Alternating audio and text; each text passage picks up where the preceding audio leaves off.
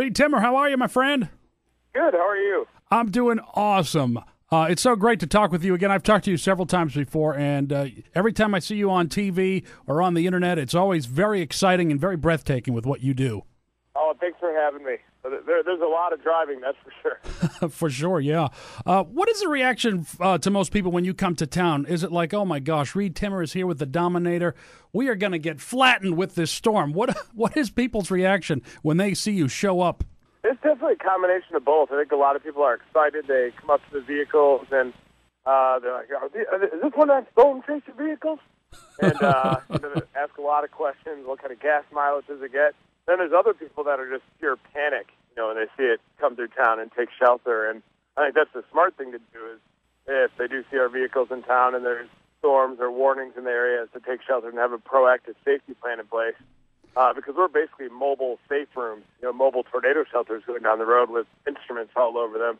But we definitely get some crazy looks going down the road, and you forget that you're in something that looks like the Batmobile. Hey, it does look like the Batmobile for sure, and it's gone through a couple of different upgrades. How has it improved over the years? Well, we actually launched Dominator 3, which is the newest one this year, and it's improved a lot since the beginning. It looked like a red shoe right off the bat, and we had a window blowout inside one tornado, so we did a lot of upgrades to that. We made it more aerodynamic. We also added Line-X protective coating, which is like this Kevlar polyethylene composite on there to protect us from flying debris. And we added double Lexan windows, which is like a polycarb window, so we had the bulletproof windows as well. And we've also upgraded our instrumentation, too. We have air cannons that shoot parachute probes into the air, and our radar that can measure high-resolution wind. And that's the whole reason we built these tanks, these armored tanks, is to drive into the tornado and measure those wind speeds close to the ground, because that's where the real complexities exist.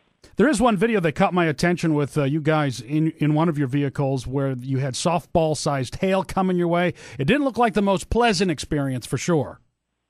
Yeah, we get huge hail. I mean, it could be 4, 5, 6 inches in diameter, and saw some of the biggest hail I've ever seen this year, and it was massive. And hail can be some of the most dangerous, because I got out of the car right next to that El Reno tornado, which was 2.6 miles wide and was the widest in history, and a softball-sized hailstone came zooming by my head by like 3 inches, and I've got a big cranium, too, so it's a big target, so I should probably wear a helmet. But, I mean, yeah, you get huge hail with these supercell storms as they're producing tornadoes, and almost every single tornado this year was very strong and often damaging. But some of the tornadoes we saw were in the middle of nowhere, and they're a mile wide. It would just sit in one spot for an hour. We were shooting parachute probes into them and intercepting them and surrounding the tornadoes with 3 Dominators. So this season of Tornado Chasers will be like never before, that's for sure. But we saw way too much of the dark side that these tornadoes leave behind.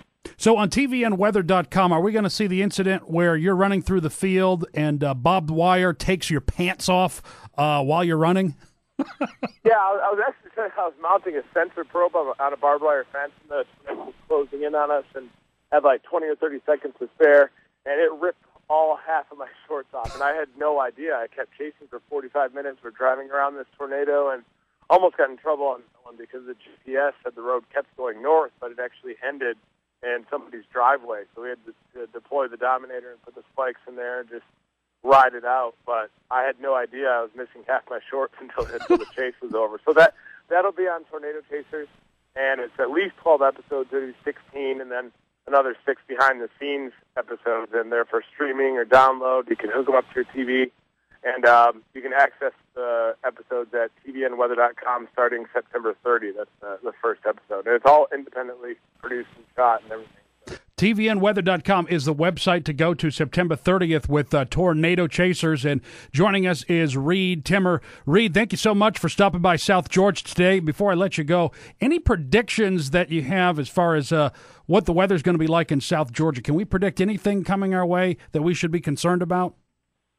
Well, the hurricane season has been really inactive because there's a lot of sinking air over the Atlantic, which is a good thing for you guys. In terms of this winter, it looks like it's going to be probably a warmer than normal winter in the western U.S. and then colder from the Great Lakes to the northeast and down into the southeast later on especially. So it looks like kind of a ridge in the west and then a trough in the east for the most part during the winter.